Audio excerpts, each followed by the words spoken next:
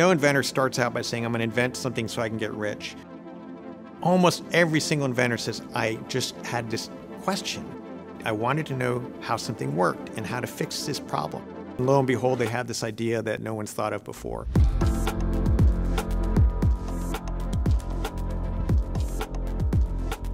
One thing that's really important to understand about the Cade Prize is that it is really trying to encourage research to get out of the laboratory into the market, a prize that honors inventors in their early stages.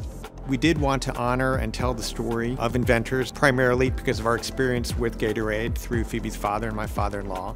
Not just historical inventors, but going forward, how do you tell the story and encourage and inspire future inventors and entrepreneurs?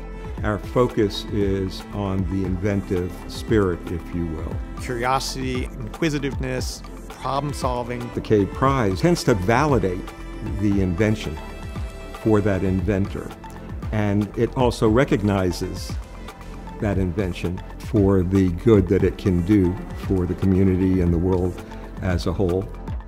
This competition provides a great platform for early-stage startups to talk about their story, to go and tell your audience what is your technology, what is the mission and vision of your company. Those ideas in their infancy don't look like the next Google, they don't look like the next Apple, they don't look like the next miracle drug. You really have to be there at a critical time for those inventors to kind of help them through that initial process. It's frustrating that they have some setbacks. At the time we see these inventions, that prize can be very, very meaningful in allowing the inventor to move to the next step.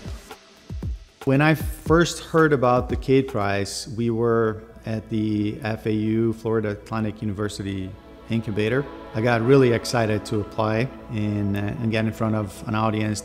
My company is Neptunia Ocean Power. We are developing a mixed mode marine energy device that captures wind and wave power and convert that into clean electricity.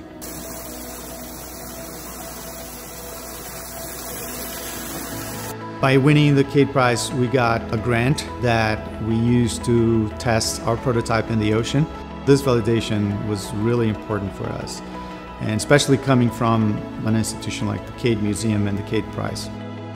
It also helped us to mention this particular information or the piece of news to our potential investors. So when we go and pitch to investors, we can mention that we have been a finalist in the Cade competition. You know, true inventors and true entrepreneurs realize almost never are you going to think of an idea and the next day you build your little prototype and it works. It's not just the inquisitiveness and the curiosity, but it's the patience and it's the resilience and it's the willing to stick with something often for years. And I think that can change lives, it can change individual lives, it can change communities.